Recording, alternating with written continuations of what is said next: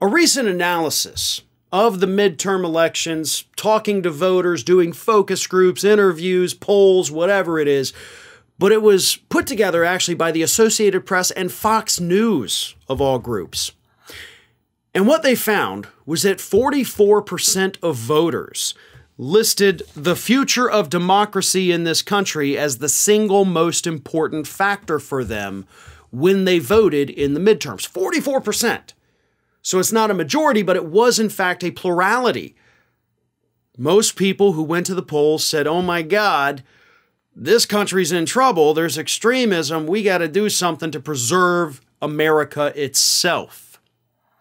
That group, that 44%, overwhelmingly voted for Democrats by 20 points over Republicans.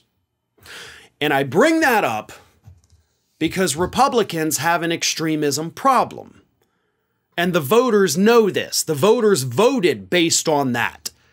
They look at this Republican extremism, people like Marjorie Taylor Greene and Matt Gaetz, Trump, of course, Lauren Bobert, and they say, no, we're not doing this as a country. This is not going to be who we are.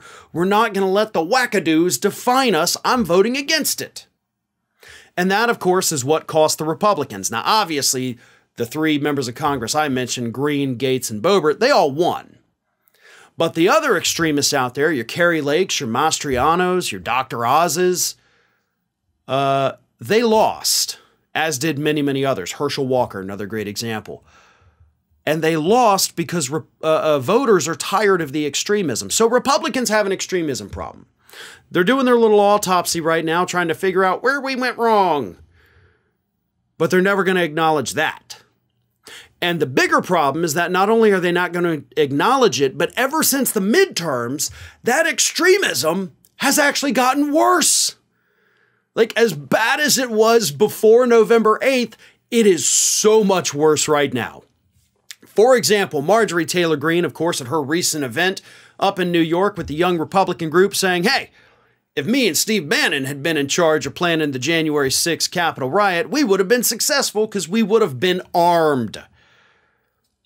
That's extreme, and comments like that actually do turn off American voters.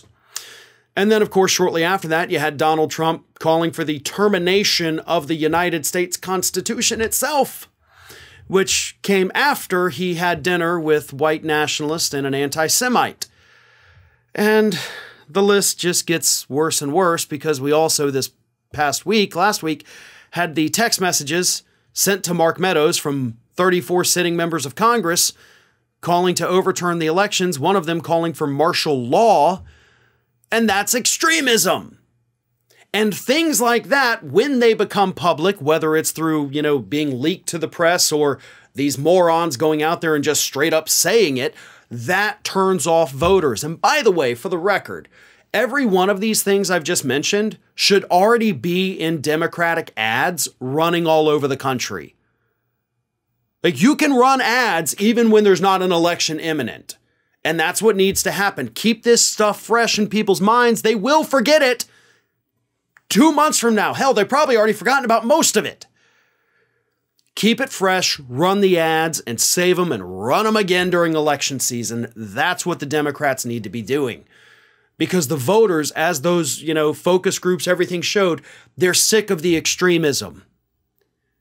And if they were sick of it in November, they're probably even more sick of it now because, as I said, it's only getting worse. A Republican strategist by the name of Brendan Steinhauser actually said this, and this really, I think, sums up the Republican extremism problem.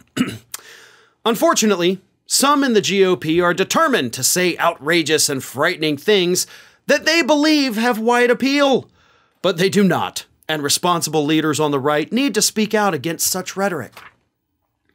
But that's the overwhelming problem. First of all, you got no real leaders in the Republican Party with enough spine to stand up and say, hold up, y'all are crazy, stop saying that, or get out of my party. Nobody's going to do that on the right.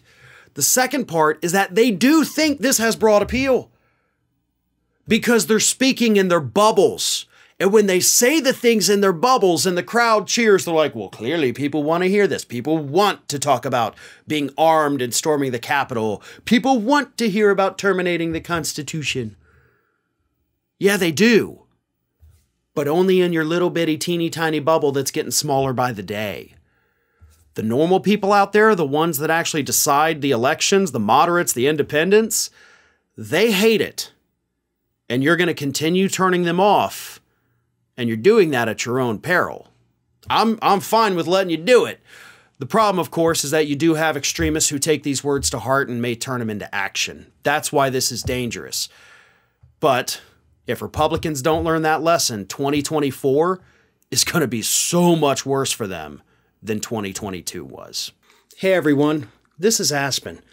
And did you know that for the low cost of $0 per day, you can subscribe to the Fair and Balanced YouTube channel?